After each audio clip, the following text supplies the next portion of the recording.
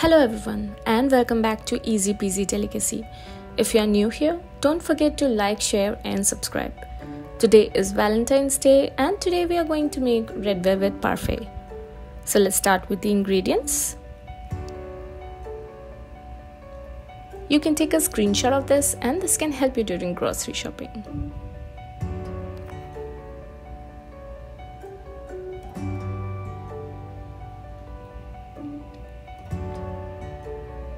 Let's start. We are making a healthier version of red velvet cake. So I am using here a mixture of whole wheat and all-purpose flour. You can even take just all-purpose flour. In goes some jaggery. If you don't want to add jaggery, you can even add sugar. In goes some buttermilk. If you don't have buttermilk, you can add 1 tablespoon of vinegar to milk. In goes some olive oil.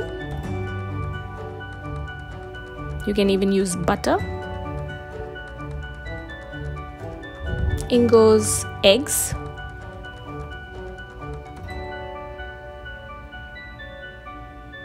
In goes vanilla essence. In goes baking powder and baking soda.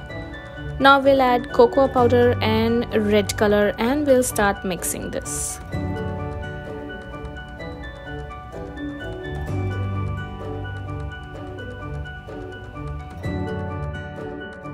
We will just mix this until the batter is smooth.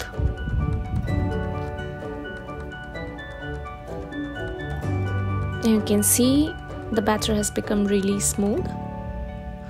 Now we will transfer it into a pan. This is a greased pan. Now we will transfer this and we will bake this. Meanwhile, let's make the cream cheese frosting. I'm taking some cream cheese and we will whisk this till the cream cheese frosting is light and fluffy.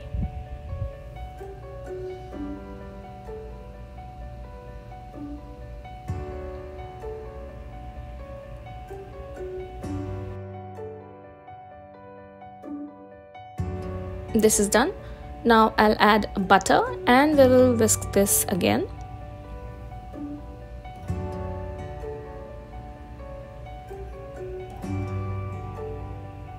This looks almost done. Now we will add powdered sugar to this.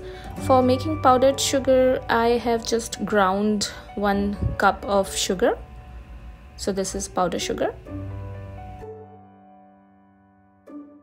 And let's whisk this powdered sugar and the butter and cream cheese frosting. Red velvet cake really goes well with cream cheese frosting. It's like a match made in heaven. And we will whisk this till all the lumps are gone. Let's check on the cake.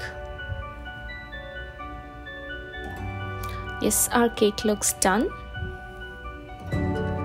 Now we will just start plating. For this, I will be crumbling the red velvet cake. If you want, you can even use slices. Also, I have put this cream cheese frosting in a piping bag. And I'm taking this goblet. So in goes the red velvet cake.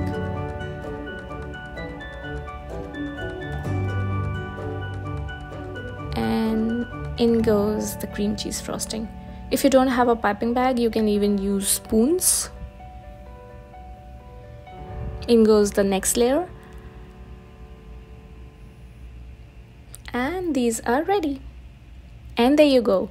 Red velvet and cream cheese frosting parfait is ready to eat. They're really delicious and they're slightly healthier. Thank you so much for watching.